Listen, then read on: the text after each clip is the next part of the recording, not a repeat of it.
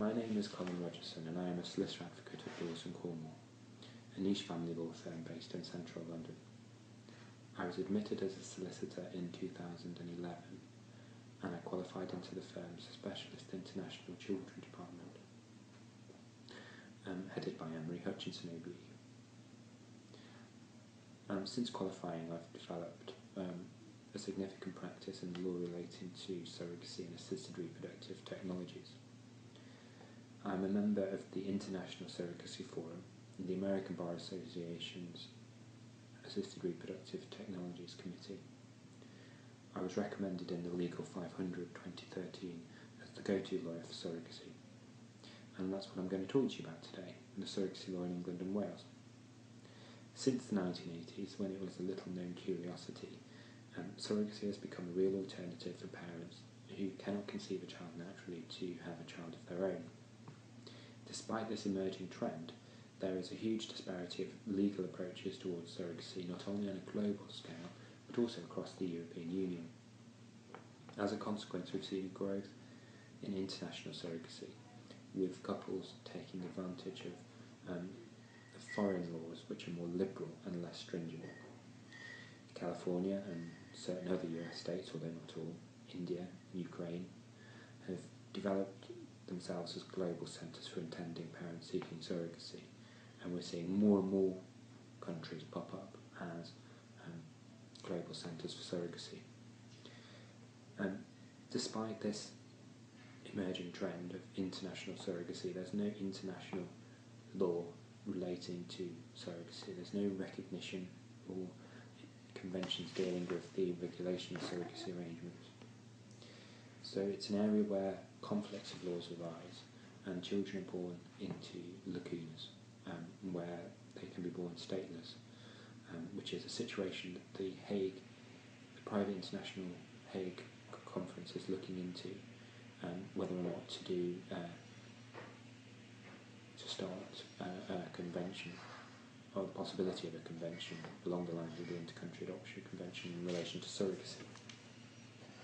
Amongst those intended parents who are going overseas to commission their surrogacy arrangements are British-based couples.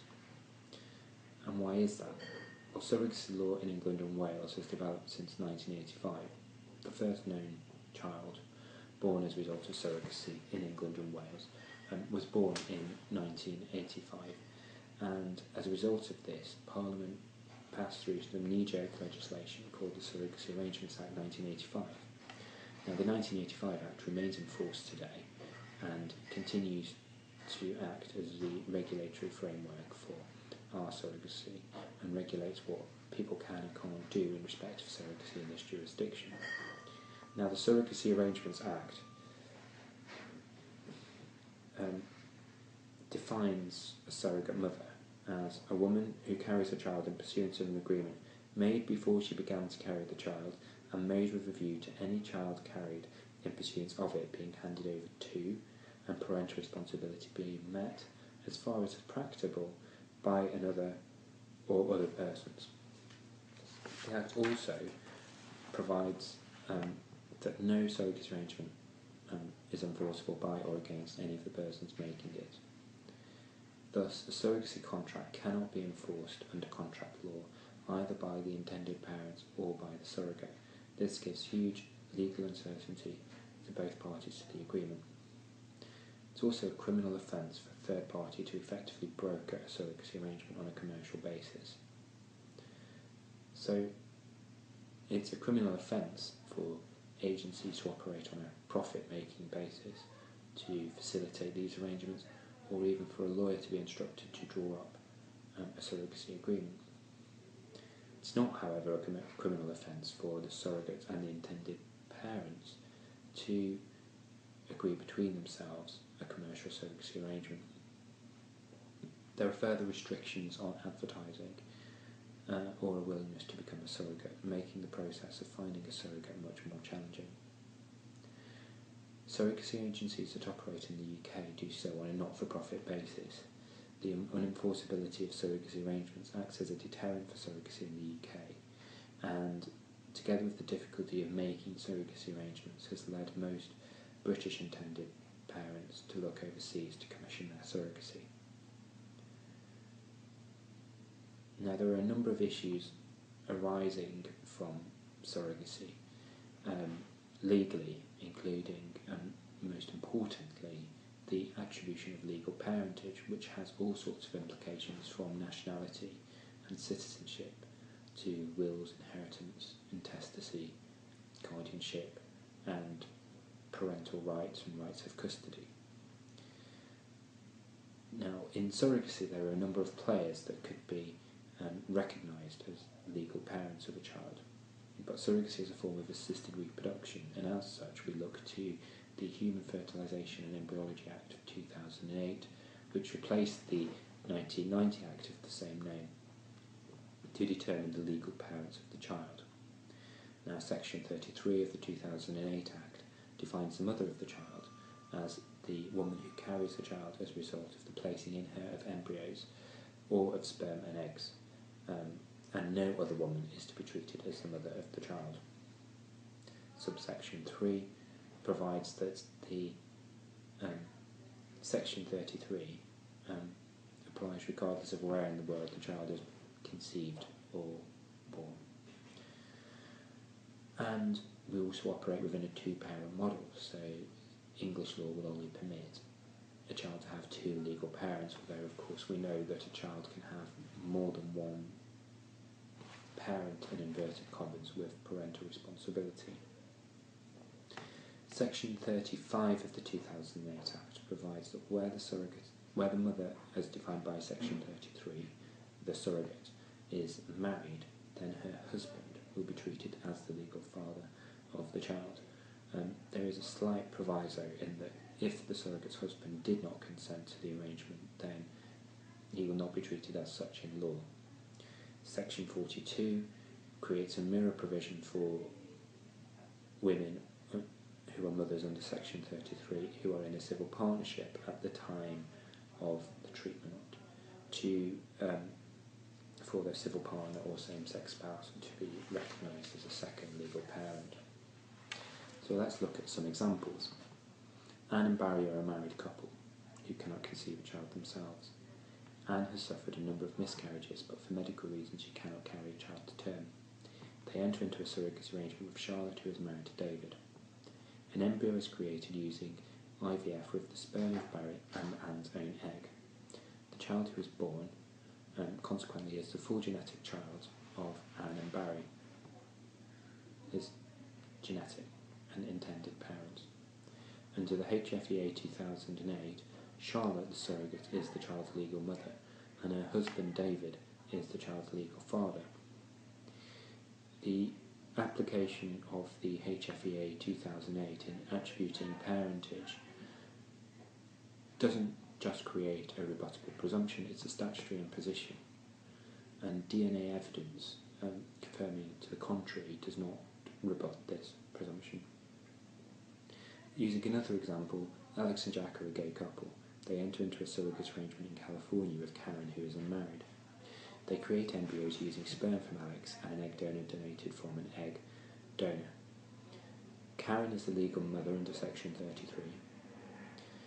Alex, as the biological father, and because Karen is unmarried, is capable of being recognised as the legal father. Although the surrogate arrangement took place in America, so the child will have an American birth certificate. And Section 4 of the Children Act, which allows for unmarried fathers to obtain parental responsibility by virtue of being registered as the father, only applies to births registered under the Births, Deaths and Registration Act. So that does not apply to children born in America who are named on a foreign birth certificate. So in that circumstance, although Alex would be a legal parent, he would not necessarily have parental responsibility, and steps would need to be taken to obtain that parental responsibility. Now, most people who have a child through surrogacy want to be recognised in law as the legal parents of their child, and they do not want their surrogate to have any legal rights. Also, what you see when you practice in this area is that most surrogates are most concerned that they do not have any legal responsibility in respect of the children. And although there is this fear that a surrogate will change her mind, the greater fear and the greater risk in many cases is that the intended parent will change their mind and leave a surrogate lumbered with a baby that she doesn't want or able to care for. So the 1990 Act, the Human Fertilisation and Embryology Act of 1990, introduced the concept of a parental order. A parental order is an order designed specifically for surrogacy situations, whereby the intended parents are vested full and exclusive legal parentage, and any rights of the surrogate are excluded. So in many ways it's a fast-track adoption order because it's much easier to obtain than an adoption order, and it's a less invasive and lengthy process and doesn't involve social services. Section 54 of the 2008 HFEA really widened the scope of couples who were able to apply for a parental order. And Section 54 of the HFEA sets out a full statutory list of the criteria that each applicant needs to meet before the court is able to make a parental order. Case law has told us that where there is an international surrogacy arrangement, the applications themselves will be heard in the English High Court.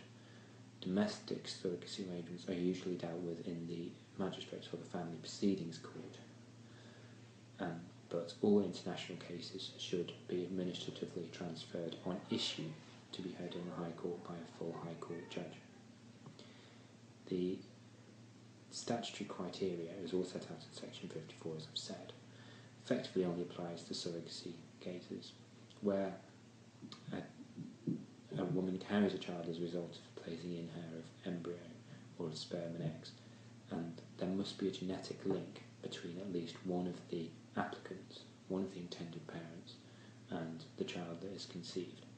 It doesn't matter, for the purposes of the 2008 HFEA, or indeed the Surrogacy Arrangements Act, whether or not the surrogate has a genetic link to the child that she carries.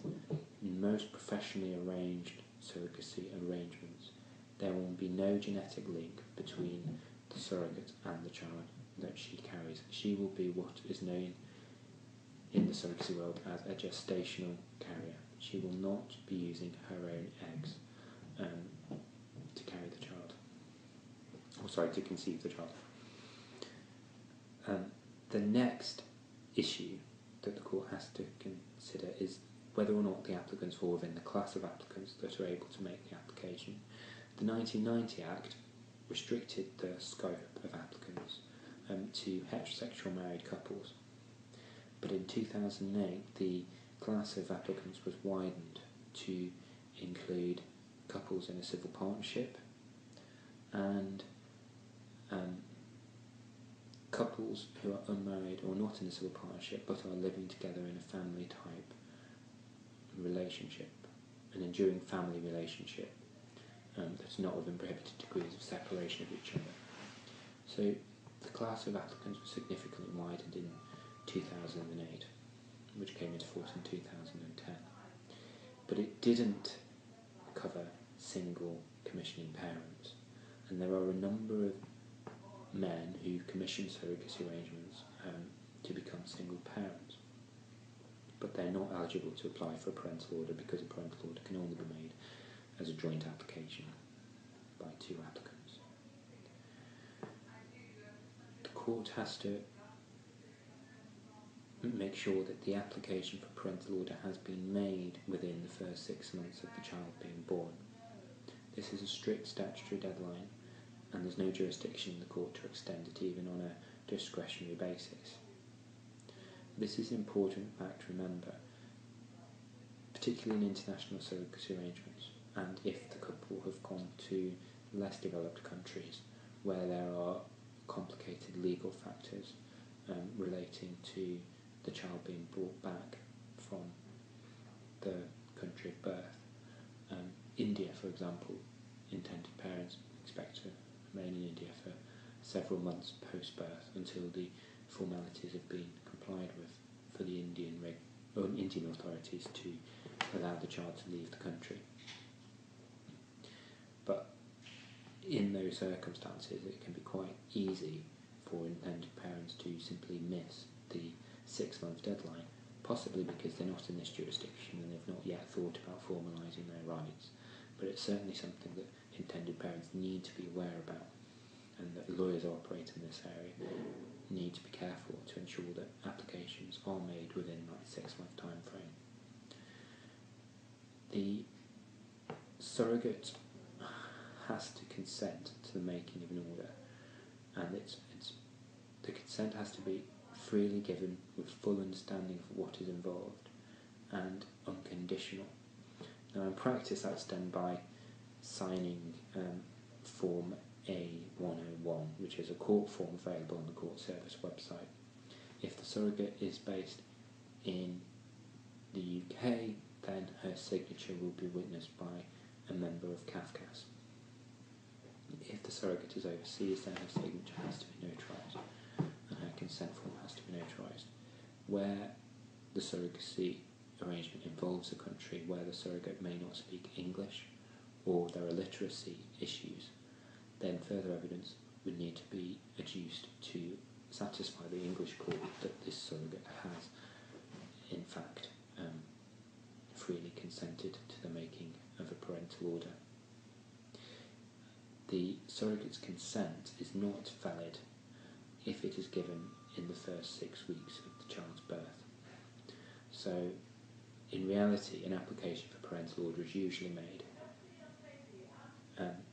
after 6 weeks post-birth, but before the expiry of 6 months post-birth.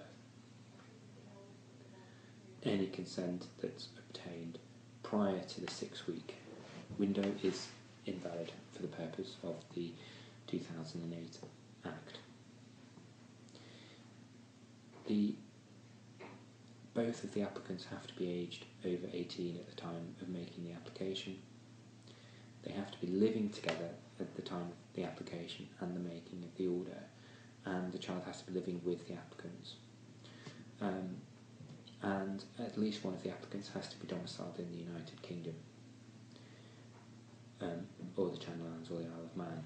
Now, this is important because many cases do turn on the issue of domicile, because the intended parents are living in the United Kingdom, they are habitually resident in England and Wales, but they are not able to satisfy the court that they have acquired a domicile of choice in this jurisdiction.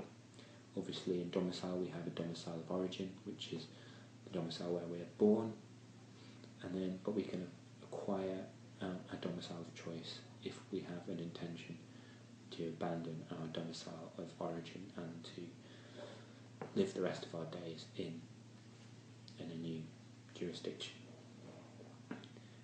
Domicile features in a number of the reported cases, and I don't have much time to go into any of the reported cases, so I won't cover those, but there are a number of cases which deal with parental orders on domicile, including where there are same-sex families and same-sex applicants who have argued successfully that they have acquired a domicile of choice in this jurisdiction, citing that they would not return to their domicile of origin because of social attitudes towards homosexuality in their domicile of origin. So that's an important feature to consider if you are in that situation. The biggest issue with parental orders is the issue of payments that have been made. Section 54, subsection 8 allows reasonable expenses to be made by the applicant